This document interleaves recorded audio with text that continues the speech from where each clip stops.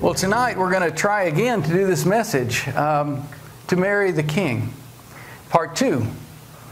I tried to do that about 2 weeks ago. We had a good crowd here, and we ended up doing ministry all night, which was just excellent. So I was thrilled with that. Part 1, we did the first of the month on Pentecost, because I believe Pentecost is going to be our wedding day. I believe that as we go into the wedding season, and everybody wants to be the June bride. It's such an exciting time. But I think that's coming from the Spirit, because I believe that we are going to be spring brides. Because I believe that Pentecost will be our wedding day. And I think that it's important that we think and consider about what's going to be coming in our future. Because I've realized that not everybody has the same expectations about what their salvation's all about. You know, we all have different testimonies and experiences, and many were probably saved because their parents were saved, and they got in their family and they said, that's what we do. We get saved and we're Christians. Maybe some of you were saved because someone told you that, you go to hell if you don't get saved. So, okay, well, I'm going to get saved so I don't have to go to hell. And maybe some were saved because they said, hey, eternal life. I want eternal life. I want to keep my life going, so I want to pray the prayer so that I can have eternal life. And there's some here that have just had very difficult situations, and the reason you got saved was you came to the end of your rope, and you needed a Savior. And God came and reached and grabbed you. And some of you may be there every day, for all I know, that you need the Lord to pull you out each day, but there's a little bit of a problem here, and that's just the salvation part of the kingdom.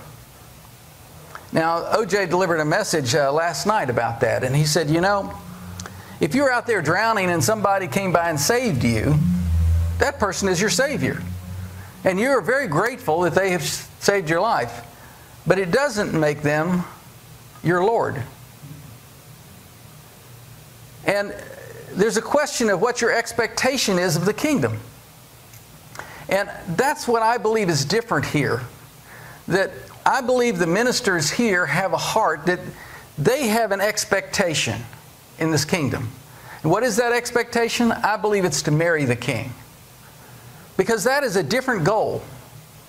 It's a different goal than saying, hey, I don't want to go to hell, or hey, I want to have eternal life, or I just want to get through the next day. Because it sets an expectation of the kingdom. Because I know that there's lots of gospels out there to get you saved. But that doesn't make Him your Lord. You have to choose Him as your Lord. So there's a whole different picture here that we need to look at and set an expectation for. Because there's many churches that seem like the end point is salvation. But I believe that that is the beginning point and not the end point. And I believe that we have a wedding coming, and my goal is I want to be the bride. And I know they say there's no male or female, Jew or Greek in heaven, but there actually is male and female in heaven. He is the male and we're all female. There is a wedding, there is a marriage. That's what this is all about. The Bible started with a wedding and a marriage, and it's going to end with one. Because this is the purpose that I feel, at least, that I was called to. And what I want to share tonight is I think that there's a higher calling, and I think that many of you are seeking that. But don't think that just because you prayed the prayer of salvation that all of a sudden you're going to be the bride, because I don't think the Bible supports that. I know that's what you think. You say, well, I've said the prayer, but He may not even be your Lord, more or less your husband. So let's look into that a little bit. Because I do not believe that the Scripture says that everyone who's saved is necessarily going to be the bride. As a matter of fact, He said that there were 10 virgins in Matthew 25. And out of the 10, these were people waiting for their Savior. These were people actually preparing to be the bride. And only 5 of them even got the preparations right and made it in. But there's so many more that don't even have an expectation that they want to be the bride. They're just looking to get in the kingdom. But I don't believe the kingdom is made up of one king and everybody else is the queen. I just don't think that's what the kingdom looks like. I think that there's going to be a king, and there's going to be a queen, there's going to be a government, and there's going to be a kingdom. And I want to be the bride, because that's not about just my position, it's about Him.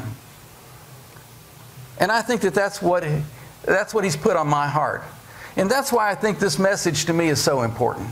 What is your expectations? What do you want to go for? Because if it's just salvation, you probably already got that. But there's more. Because in the entire Bible, if you look at the New Testament, how much of it's written to the unsaved in the New Testament? Did Paul write letters to the unsaved? He wrote letters to 7 churches, didn't he? What about Jesus? Did He write letters to the unsaved? No, He wrote letters to 7 churches. Well, let's look at that. By the way, the key scripture is Revelation 19:7. Let us rejoice and be glad and give Him the glory. For the wedding of the Lamb has come, and His bride has what? Made herself ready. We're not all going to be able to make ourselves ready. Ready for what? Ready to marry the King. So let's look at some of the scriptures here. Revelation 3, it's out of one of the letters, and we covered this in the first part of the message. It says, to him who overcomes, I give the right to sit with me on my throne. So who is it that sits on the throne with the king? The queen. So, but is everybody going to be this? No, it's to he who overcomes. And this was written to the churches. So, what's the question that you need to ask? How about overcome what? Right? If this is important to you, then you need to figure out what it is that you need to overcome.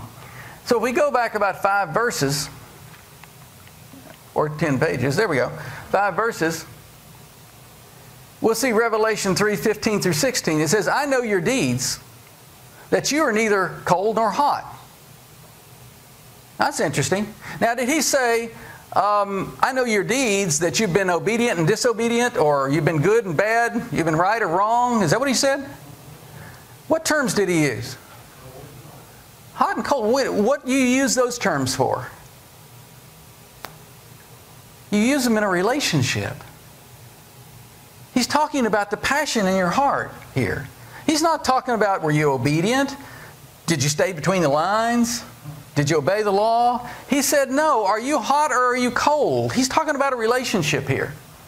I wish that you were one or the other. So because you're lukewarm, neither hot nor cold, I'm about to spew you out of my mouth. No, I don't think everybody's going to be the bride. Now, I'm not going into once saved, always saved, because for all I know, you could be spewed out of his mouth and still be saved and in the kingdom. There's lots of places in the kingdom. But whatever it is, the position was you were once in him, and now you've been expelled out of him. That can't be good. And apparently, are we hot toward him? Do you see, that's a relationship. So it's very important as to what you're in this thing for. And oh, by the way, this isn't just in Revelation. Let's go back and take John 15. It says, I am the vine and you are the branches. He who abides in me and I in him bears much fruit. You want to do a study sometime, do a study on the word abides. It doesn't mean every now and then I visit there. Abide means that that's your home. That's where you live. That's where you exist. He says, he who abides in me and I in him. You see, we're talking about salvation, and when we talk about salvation, we're talking about getting him in us, right? You pray the prayer, and the Holy Spirit comes, and you now have him in you. But that's not all he said, did he? He said, yes, I in you, but also you in me. You must be attached to me. You must make your choice. Are you plugged into him? Are you a part of his body? Are you submerged in his spirit? So, yes, you can have him in you, but maybe you're not in him. And he says, for apart from me, you can do nothing. If anyone does not abide in me, apparently you were attached at one point, he is thrown away as a branch and dries up, and they gather them and cast them into the fire, and they're burned. Once again, Is it once saved, always saved? I don't know. But what he's saying is if you choose not to abide in him, there's a severing that takes place of that branch, and that branch dries up. So let's continue on and take a look. We talked about Pentecost because I believe it's our wedding day, because I believe that there's patterns in the Bible with the feasts. And there are 3 basic harvests, he said, that we're to have feasts over and to keep these things. One of them is unleavened bread or Passover. The second one is Pentecost. And then the last one is the festival of the ingathering or tabernacles. Notice in Pentecost, he says celebrating the first fruits of your work in the planting the field. So this is a situation where there's a harvest, but there's also a planting. And then notice in the fall, it says the festival of the ingathering at the end of the year when you gather the fruit of your work. So there's 3 harvests here, and I believe that represents us being joined with him into the kingdom. So what do you see the 3 as? Well, the first one, of course, was Christ, right? In Passover, he was the first fruits. He fulfilled the first fruits festival. Plus, it may also be the Old Testament saints may be first fruits. So there is, if you will, there's a gathering together with him and a change and transformation into the kingdom there. The second one is Pentecost. And then the third one is at the end of the year, Rosh Hashanah, Yom Kippur, and Tabernacles. Well, I'm saying that I want to be a part of the wheat harvest, not the harvest at the end of the year. Because I believe those are both harvests, and I believe they're things to be celebrated. So that's what I've been talking about, the patterns. So I see 2 patterns here. One I'll call the spring pattern, the other I'll call the fall pattern. Now, in the spring pattern, we've seen it many times because we've seen it at least twice so far, right? The spring pattern happened in Egypt, and then Christ followed that pattern. I believe there'll be a third fulfillment of that pattern. And then there's a final pattern. And I believe that that's another harvest, but it's the grapes of wrath. There's a judgment harvest that will come at the end. I want to be a part of the spring harvest. I want to be a part of the wheat harvest, not a part of the grapes of wrath harvest. Because I believe they're different.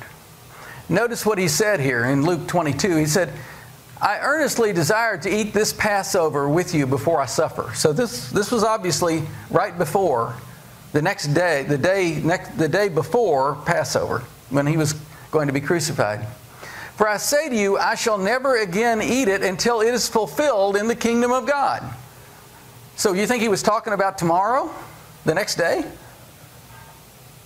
No, I don't think so. I think he's talking about another fulfillment that's going to come when he returns for his bride.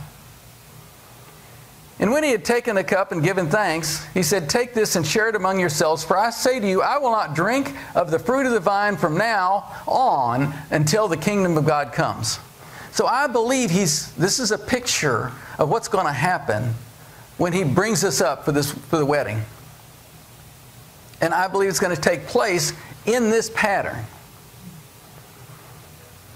So let's look at that pattern. Now, I covered this in the last message where I've taken the pattern and I've laid it out with Israel in Egypt, with the church, with Jesus, and with the bride. And if you'll see, there's a common pattern between the 3. Now, I'm not going to go through it all for the sake of time because I did in the last lesson. But let me just take the ones there with the red, where we noticed on Israel, wrath was poured out on Egypt, and through the Passover, they passed over the children of Israel, and they were delivered out of Egypt. Then we look, so there was a wrath, a pouring out of his wrath there. And there was a pouring out of his wrath when Jesus came, but the wrath was poured out on him, because now instead of being set free from Egypt, we're being set free from sin through the mark of the blood of Jesus Christ and the cross. Well, I believe that we're also going to be delivered from the turmoils of this world. And he's going to come and get us. And he's going to deliver his bride from the wrath of the world through the marks of the Holy Spirit, through the rapture. So I believe that the rapture is probably going to happen on a Passover. Because that was when I called my son out of Egypt. I've called my children out of Egypt. And I think He's going to come for us. If we follow it on through to the end here, we'll see at Shavuot or Pentecost. In Shavuot, they met with God on Mount Sinai, and they actually said that it was a marriage contract between God and Israel. And they became the nation of God. They were transformed into this nation. And then on Pentecost, which of course is the same holiday, the Spirit was given, and we became the church of Jesus Christ. So we were also transformed as another picture. And then I believe, though, it'll also be our wedding day. Just as God was married back at Mount Sinai, and we were betrothed in Pentecost, I believe that we will actually have a wedding day. And it'll be on Pentecost or Shavuot. So I believe that there's a spring pattern here that we want to be a part of. Now, this is also from the last time, and I'll just briefly cover this. We know that when Jesus died at Passover, that the veil was rent. And we talked about how that's the significance of that between the Old Covenant temple and the New Covenant temple, right? The Old Covenant temple was a model of a body. And we, of course, are that New Covenant temple. So if we looked and saw that there was a veil between the Holy of Holies, which represented God's Spirit and where the law was kept, and where the priests were, where man was. So in the model, of course, that also relates to body, soul, and spirit. And, of course, there was a barrier between the spirit and the soul. So this was the renting of that. And that renting of a barrier is the equivalent of a man and a woman coming together and being as one. And there's a veil that's rent. And we saw that through that now the Spirit could come and dwell within man. Now, I looked at Jeremiah, and Jeremiah explains it this way. This is the covenant I will make with the house of Israel after that time, declares the Lord. I will put my laws in their minds and write it on their hearts. So we know that salvation is when we have the living law put inside of us, right? So the Holy Spirit comes to be, what part of us is saved with the Holy Spirit? Our spirit, right? It's transformed, made new. So we see that here, that the picture of the Holy Spirit in the Holy of Holies is equivalent to salvation, that our spirit now becomes holy. But then, since the veil is rent, we can go through another process. He said, I will put my laws in their minds. I believe that's a salvation. But I will write it on their hearts. I believe that that can be a picture of sanctification. So it's here. But have you let it into you? Have you invited it in? Has the two become one? And I think that's what we're talking about here. And I think something special is going to happen in our wedding day. And I don't know exactly what's going to happen, but I believe however that is consummated, however we are joined together, I don't know what kind of creation it'll be, but it'll be something special. But I believe this is a picture here of how we literally, you could say, well, one is maybe Passover may represent salvation, and maybe Pentecost, the baptism of the Holy Spirit, may be sanctification. But somehow we're to yield to that Spirit, and it's going to come in and change us. Now, I believe that's the process that we need to go through to be prepared for the bride. And I have a message on that I'm not going to cover, of course, tonight. And it's called sanctification. That I believe that's the process of preparing as a bride. If you want to marry the king, you're going to have to prepare. And of course, you can see my picture there. You know who that is. And you know that when she was betrothed, she had to go through a process to be prepared to marry the king. And therefore, I think that we're going to have to go through a process, and I'm calling it sanctification. What we must do to be ready when He returns.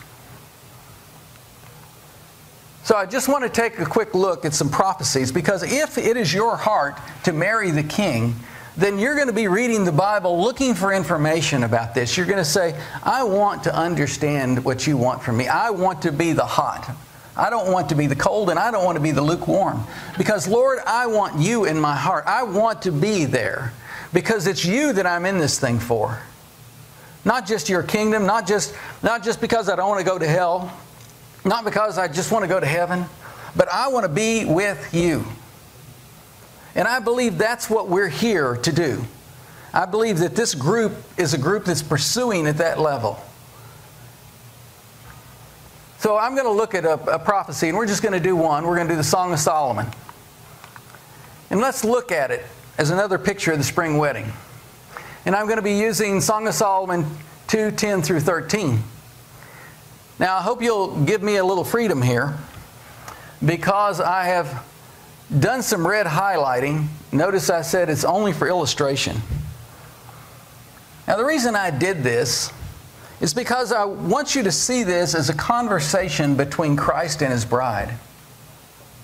Because this is an intimate discussion. Now, Solomon probably didn't see Jesus Christ and see Him saying these words.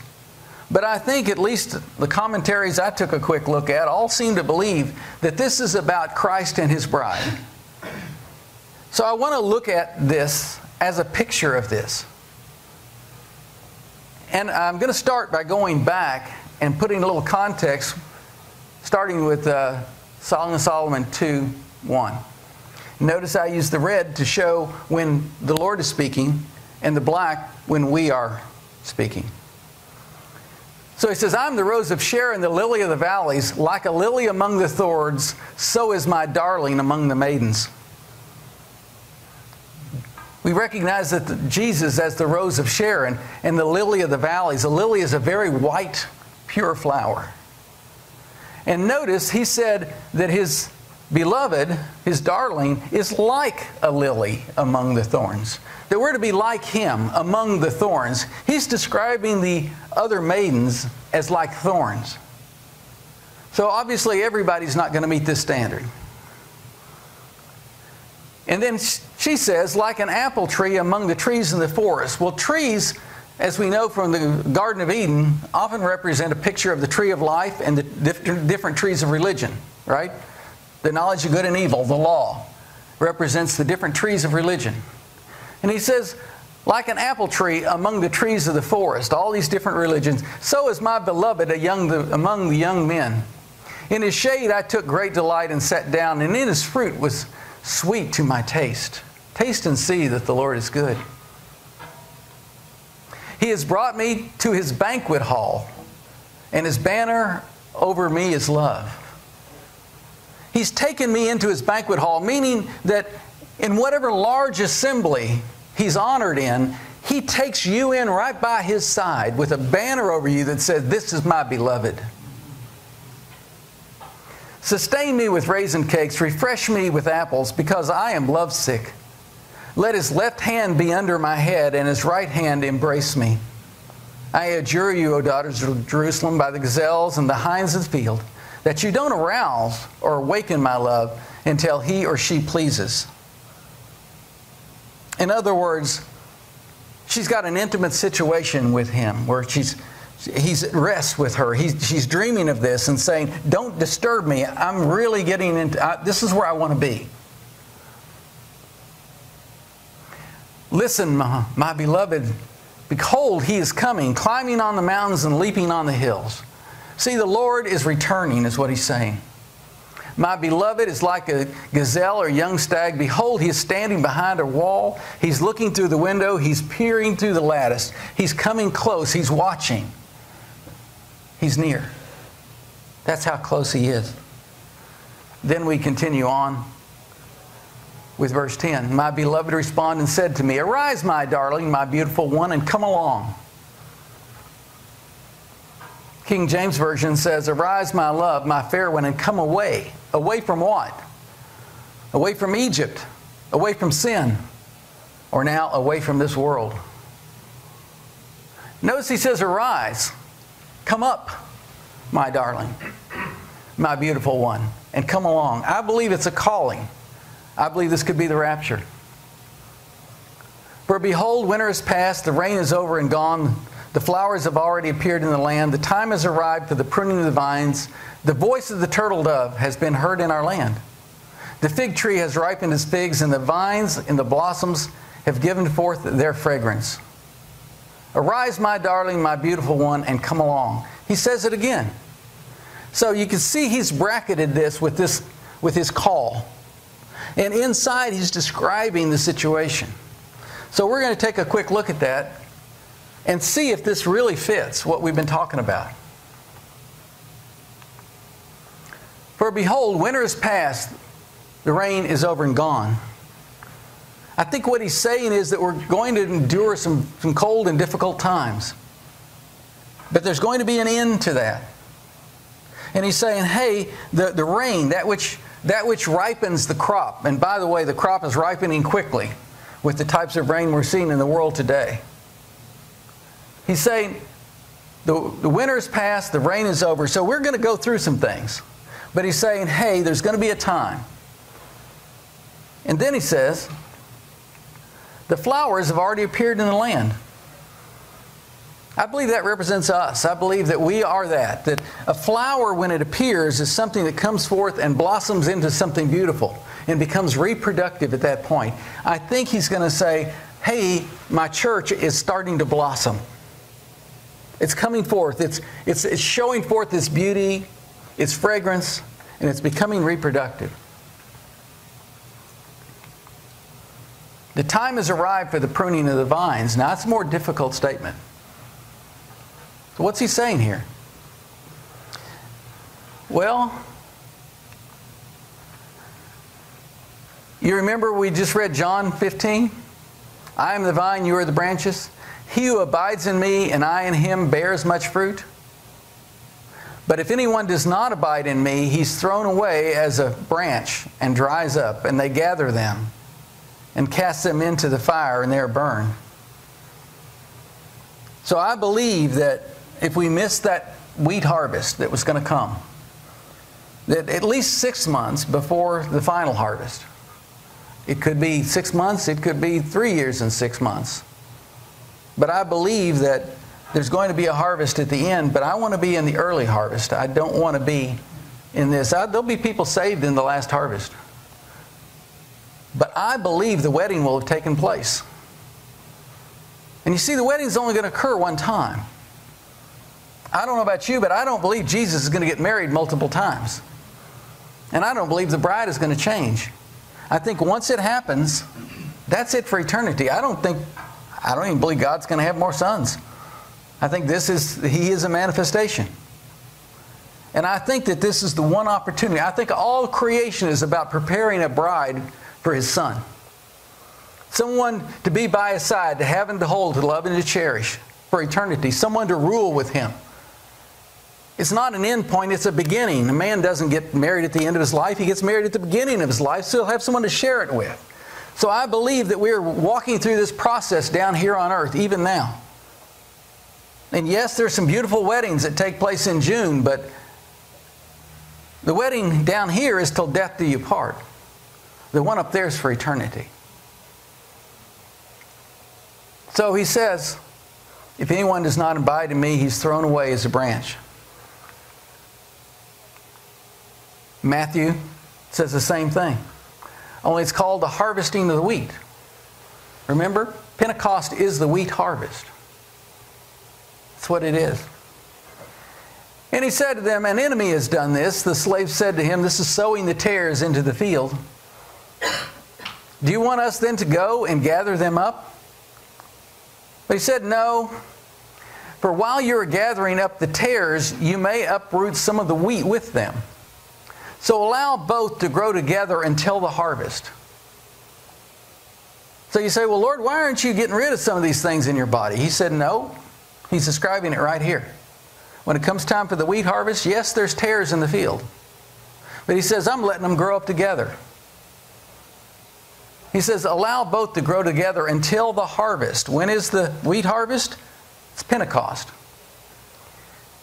And in the time of the harvest, I will say to the reapers, first gather up the tares and bind them in bundles to burn them, and gather my wheat into the barn. There's a picture. We are the wheat that should be gathered into the barn. So can you see the pattern here of what he's saying? And the voice of the turtle dove has been heard in our land. Well, if you take the word turtle off there, which is a description, all it really is the voice of the dove has been heard in our land. So I believe when it's time for us to leave, it'll be after the voice of the Holy Spirit is heard across the land. Acts 2. Now this is what was spoken by the prophet Joel. In the last days, God says, I'll pour out my Spirit on all people, and your sons and daughters will prophesy. Your young men will see visions, your old men will dreams. Even on my servants, both men and women, I will pour out my Spirit in those days, and they will prophesy. See, the voice of the dove will be heard through the prophecies of everyone, because he's pouring out his Spirit that all may hear. He wants everyone to have a chance to know. Matthew 24. And the gospel of the kingdom will be preached in the whole world as a testimony to all nations. Now, it doesn't say all nations are going to be saved. When you say a testimony, that may not be for the defense. That may be a testimony for the prosecution. As a testimony to all nations, and then the end will come. So I believe it's a picture also of the Spirit and the prophecy we're going to see in the last days. The fig tree has ripened its figs. Well, this is a little tougher one. But notice that the fig tree is a sign. As a matter of fact, he says it right here in Matthew 24. Now learn the parable from the fig tree. When its branch has already become tender and puts forth its leaves, you will know that summer is near. Is that a picture? So you too, when you see all of these things, recognize that He is near, right at the door. I believe that He's talking about this summer harvest, this spring harvest. And He's using the fig tree as an example here.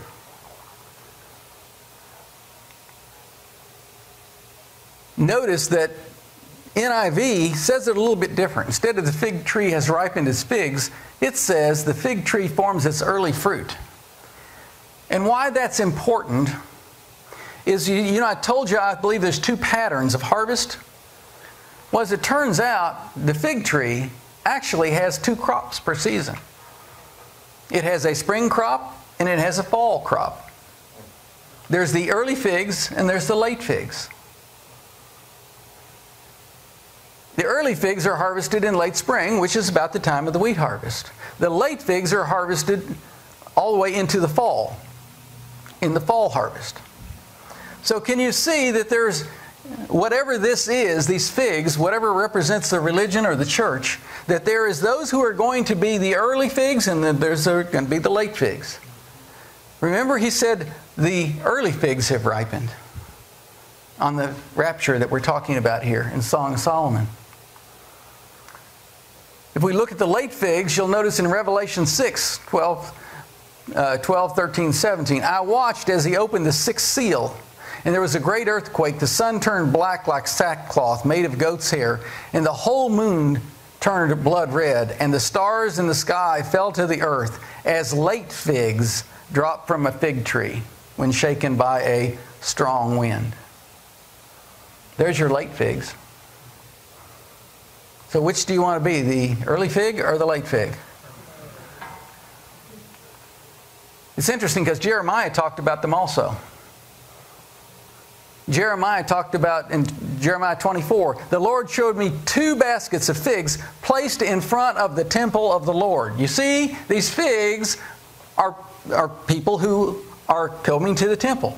We're talking about people who are called themselves believers in God. One basket had good figs like those that ripen early. The other basket has very poor figs, so bad they could not be eaten. There's going to be a separation. And I want to be one of the early figs. I want to be ripe and ready. If not, I don't want to go through whatever's going through after that. Because it's going to be a very difficult time on the earth after that. Because I believe that's when the wrath comes forth. So the good figs are the early figs, and the bad figs are the late figs. Continuing on down Jeremiah 24, he actually describes the two. The good figs, I will give them a heart to know me, that I am the Lord, and they will be my people, and I will be their God, for they will return to me with all of their heart. There's your good figs. The bad figs in Jeremiah 24:9 don't fare as well.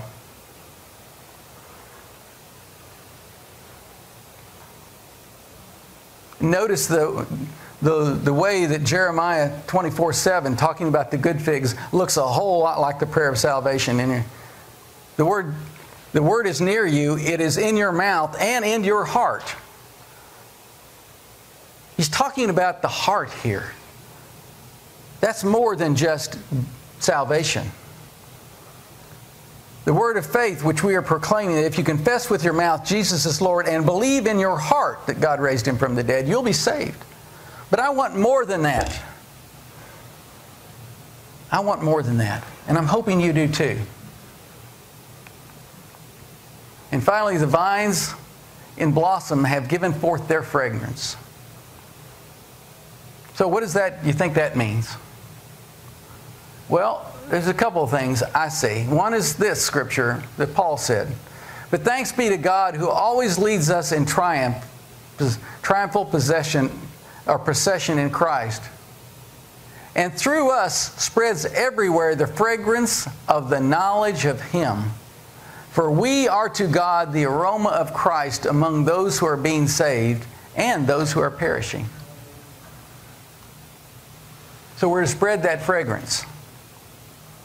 But there's also another picture of this fragrance. Lord, I call to you, come quickly to me. Hear my voice, I call to you. May my prayers be set before you like incense. May the lifting up of my hands be like the evening sacrifice. Yes, prayer is an incense before God. He said the aroma of this is being spread. That means that prayers are coming up before Him. Now, if you look at it back to our model, you'll notice that the Ark of the Covenant in the Holy of Holies, the altar of incense is right outside of the veil.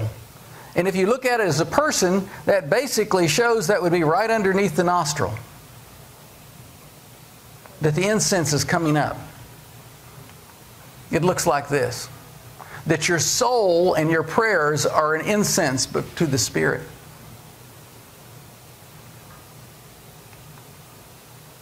Revelation 5. And when He had taken it, the 4 living creatures and the 24 elders fell down before the Lamb, and each one had a harp. And they were holding golden bowls full of incense, which are the prayers of the saints. So apparently there's going to be a major prayer revival about the time of His return. So that's the picture that I see in Song of Solomon. I believe it says that we're going to have a spring wedding. And this is what I'm in it for. This is what I'm hoping you're in it for. Because that's what I want to gather around the people who have a heart to be the bride. I don't want to miss that. That's what's important to me. Yes, I love the fact that I'm saved. I love the fact that He is my Lord and Savior. But I also want to be His spouse. I want to be the bride. I don't know how many will be there, but the Lord has a right to pick whoever He wants as His bride. And for all I know, even after, if we are raptured on Passover, that doesn't mean everybody that's raptured may not be the bride.